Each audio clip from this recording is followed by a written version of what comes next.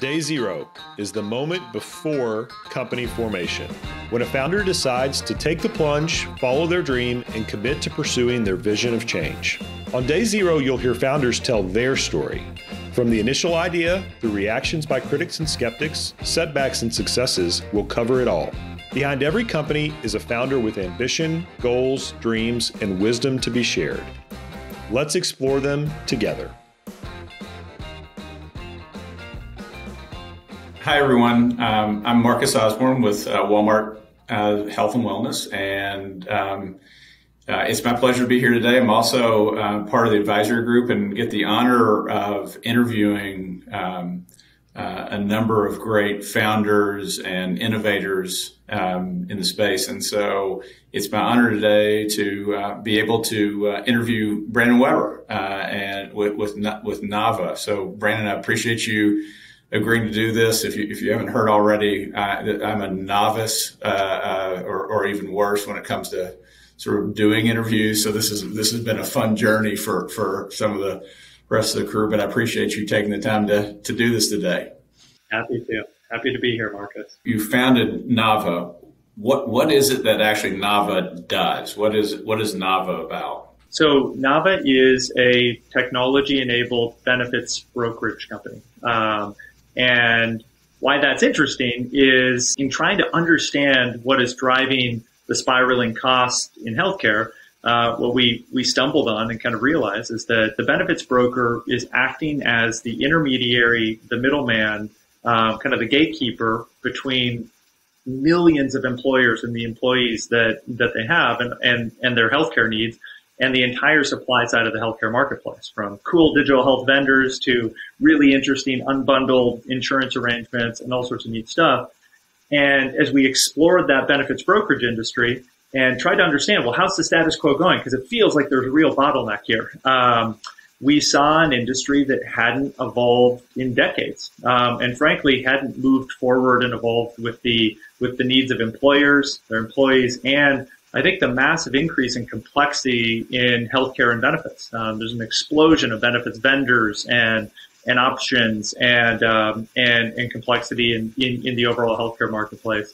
And so what Nava is doing is we're bringing together technology that enables our benefits brokers, consultants, and our clients, HR leaders, to more easily understand what options they have in the marketplace on the vendor side.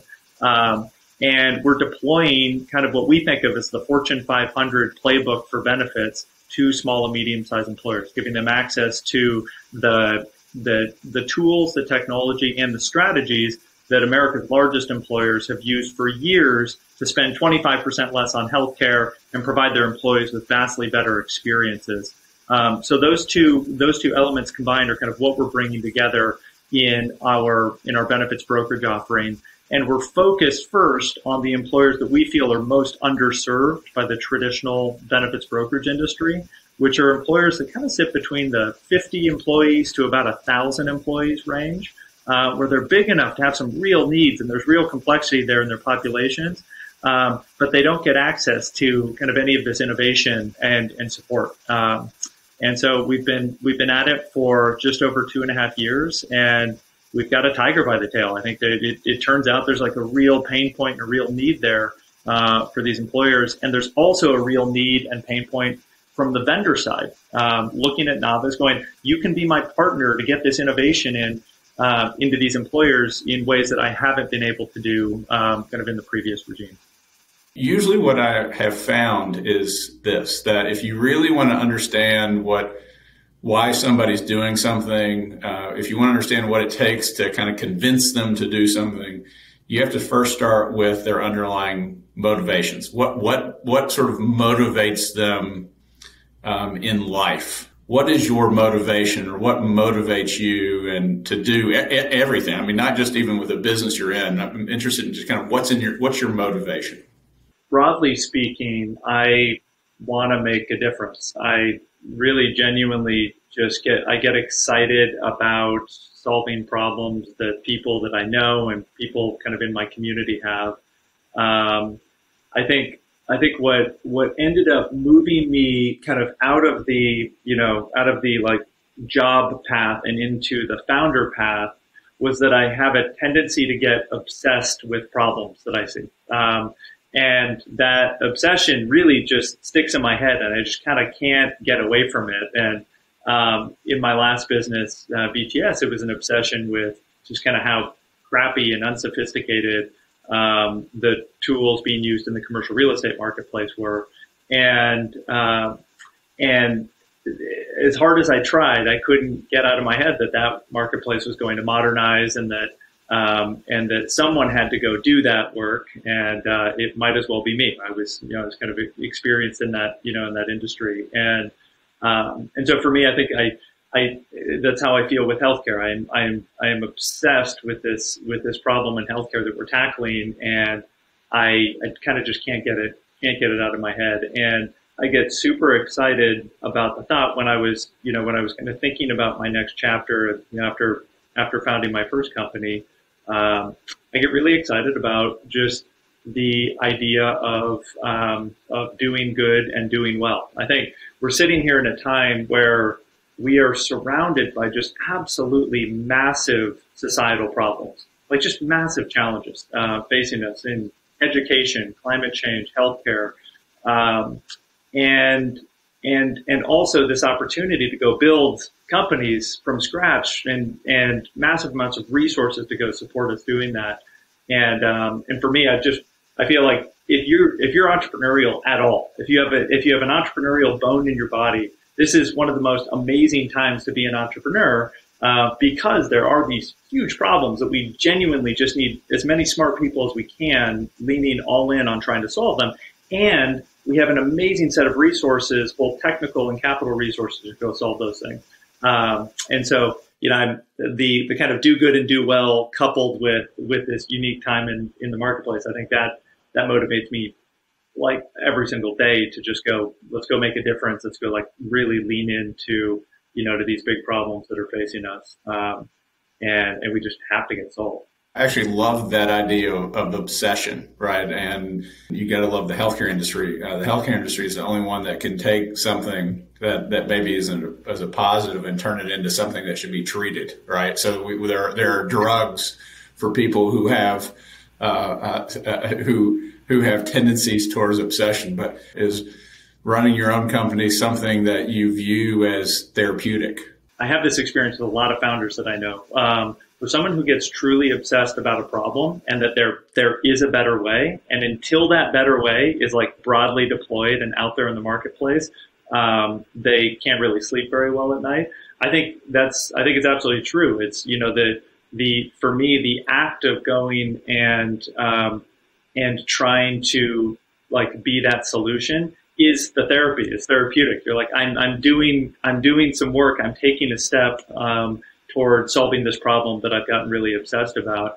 And I think what I found is it was the most efficient way for me to scratch that itch, for me to go and tackle that problem, was to build my own company, was to, start a startup that was oriented completely around that. It was kind of the most, maybe the most direct path to saying, I am tackling this problem that I can't get out of my head, that I lose sleep around, at night.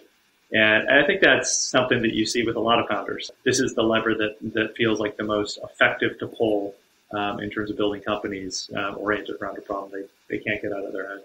When I see people who are creating something new or going after a new opportunity, it doesn't necessarily even mean founding a company per se, but it could be in founding a company or that it's often sort of built around this concept of the thesis, that we all operate with this thesis or set of theses that are kind of the originating force that drive change or transformation, and you see it in the course of history. What is the thesis or set of theses that you started with that have driven you to found the company, continue to operate the company? What is that sort of thesis or set of theses that are kind of moving you? What we observed while we were doing our walkabout through healthcare, just basically trying to answer the simple question, why is healthcare the only marketplace that can deliver 10 to 15% cost increases and a worsening product and user experience? Right? It's just like it defies the logic of most kind of major marketplaces.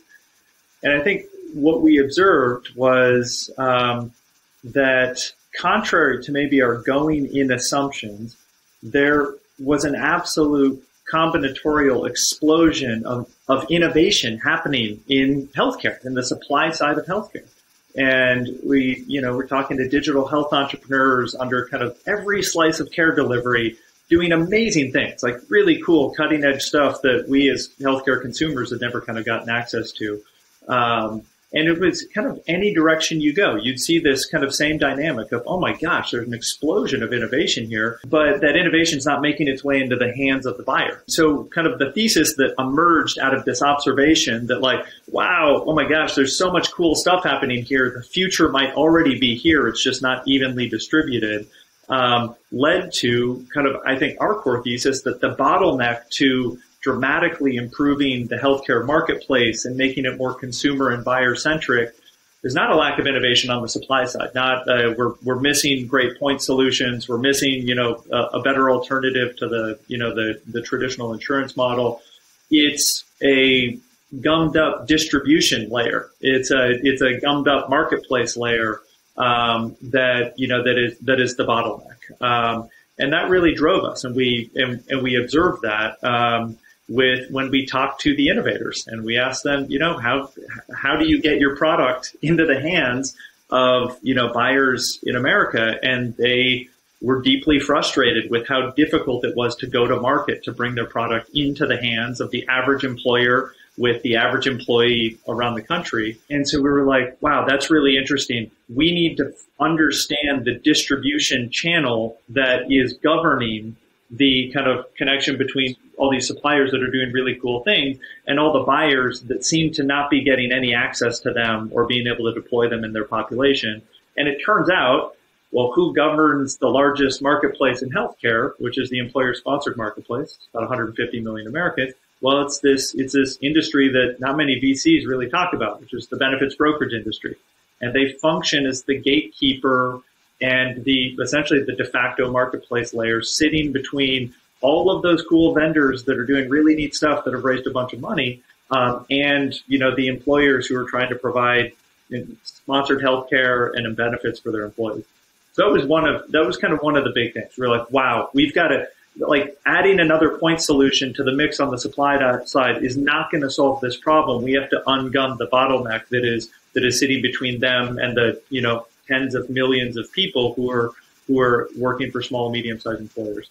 The other one, which is what led me to meet you, actually, was that when we actually looked at the employer-sponsored healthcare marketplace, we saw this story of two totally different paradigms happening kind of at once. It was a tale of two outcomes. One was most small and medium-sized employers getting absolutely crushed by spiraling healthcare costs and just degrading products for their employees. Deductibles going up 50% more than salaries, premiums going up 150% more than salaries in the same period of time. And so those SMBs and mid-market employers were just getting absolutely crushed by the healthcare system.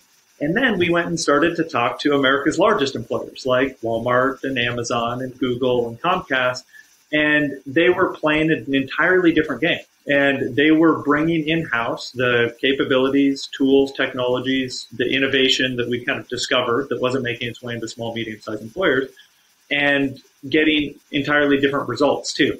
25, 30% less in healthcare spend, better employee outcomes, better employee user experience. So the kind of second thesis was like, gosh, we have to go figure out what America's kind of Fortune 500 largest employers are doing and turn that into a playbook. Bring that playbook, those tools, those technologies, the access points that they have down to the mid-market at scale. How might we do that? And so those are the two things that really kind of govern everything that we're doing, which is we need to create a better go-to-market channel for all this amazing innovation that's not making its way into the hands of the buyer. And on the reverse side, help the buyer do better discovery and learn about those different things. And then two, we're replicating much of the kind of magic that the Fortune 500 have been doing inside of their organizations, and productizing that and bringing that down to small and medium-sized employers around the country. It's interesting the process that you went through to develop Nava and those theses. It's way more iterative hey, we're exploring, we're going to learn, and we think X, but actually X isn't the opportunity. Y is the opportunity. There's a little bit of this paradox that people will tell you, you need to, they'll talk a lot about stick-to-itness, sticking to it and just fighting through. But I also increasingly hear stories over and over where I think founders and innovators and entrepreneurs are actually having to be way more pragmatic. And how do you think about entrepreneurship, given that sort of, sometimes the lens or the way in which it's portrayed? As an entrepreneur who's founded a company and is now founding another company in two totally different industries. One was commercial real estate. Now I'm in healthcare. I think one of the things that I've learned is there are certain things that you need to have deep conviction over and really unwavering conviction over. And for me, that's the kind of core problem, like the problem, like the fundamental problem. You need to understand it. You need to see it in 3 dimensions. You need to have poked on that and just really, truly believe that is a fundamental problem that I have conviction and I am not uncertain about that problem existing. And if we could dramatically improve, the status quo of that problem or solve that problem, it will create a massive amount of value for our market and our customers. That is where I think you need to have a lot of conviction. The how, the solution or set of solutions that you build to go and address that core problem, that's where I think you need to have strong beliefs loosely held. And I've both experienced it personally as a founder, when I haven't listened to the data, I haven't listened to the user, and I've just doubled down on my conviction around this is the exact solution, without listening to that data and getting punched in the face as a result of doing that, and the market correcting me. So I think that's maybe kind of my first crack at that, which is deep conviction on the problem that you want to solve and who you want to solve it for. And really, I think kind of the corollary to that is deep conviction on just your why. Why do you exist? Why is this organization getting built? It's been so fun to build Nava because we have such conviction around our why. We are one of those audacious, mission-oriented companies that wakes up every single day and says, we're here to fix healthcare. And we're doing it by building a better marketplace to connect all those amazing innovators to all the buyers that need access to that. And we're going to do it with technology and data and transparency. That is an incredibly motivating thing for us. And I think that's probably the other thing that kind of we're unwavering about. And our products and our solutions could change dramatically. But every single day we're going to wake up and we're going to say we're here to fix healthcare. And we're going to try to do it through distribution. I'm going to put a pin in that. I think that's actually brilliant. I mean, I think if I would steal from you, and if there was somebody who was talking about founding, I love that sort of idea of have deep conviction around the problem, but be open and pragmatic around the solution and be open to change. And I think that in my mind is the very essence of being a great entrepreneur and being a great innovator. You founded a company and very successful and that was focused on commercial real estate. I actually think there's a lot of people who are innovative, who are entrepreneurial in nature, who are solving problems in other industries that often healthcare is very insular, right? Where it says, if you're not from the healthcare industry, you shouldn't come into this space. And so it's not a very inviting industry in my mind. But I also am a believer that people need to, that there's a huge benefit to bringing in that experience from outside. Given that the healthcare industry is insular, that it's got that's not always fun, that it's got a bunch of, that's got some deep kind of barriers and issues that you got to deal with. What caused you to say, yep, I'm going to make this leap? One of the biggest things I'm passionate about is trying to convince founders to get into the healthcare, the climate change, the education business, to try to just lean in, use their skills, their superpowers, their resources toward fixing some of the just really big, hairy problems that we've got as a society. And I think for me, the start was when I had the opportunity to sit back, after stepping away from day-to-day duties at BTS, and we've been super fortunate to be at the right place at the right time, build a company that ended up being kind of the market leader in its space. And I think the first thing that I just wrote down is when I thought about what do I want to do next with my life, I knew how ton of gas in the tank and I want to lean in on a big, meaty problem, was I just want to do good. I want to work on something that matters to my family, my friends, my grandkids. And, I'm sitting in 2019 where it just feels like there's no shortage of dumpster fire types of problems. And for me, healthcare, as I got deeper into, I come from a blue collar family where I'm probably, 1 degree of separation away from lots and lots of people that have had a massive healthcare event that has changed their life significantly, mostly for the worse, financially or health wise. As I went down the rabbit hole of just reading about the healthcare marketplace and just why are we in this state that I described earlier, I just became obsessed with this point of view that we are on a runaway train right now. And we have less than a decade to go turn this around. And if we don't, we will face significant financial stress and duress at the family level and at the national kind of federal level. And I just, for me, healthcare is it's both a huge marketplace problem, and my background is kind of in these brokered marketplaces. I get really interested in the intersection of brokered industries and technology, but the human element of it, I remember one thing that really moved me was as I was doing research, I went deep into these Reddit subreddit message boards. And so you can go into Reddit and you can go into personal debt and you can go to medical debt, and you can just read stories of normal Americans who are just trying to navigate the system and trying to get their families out of, medical bankruptcy and whatnot.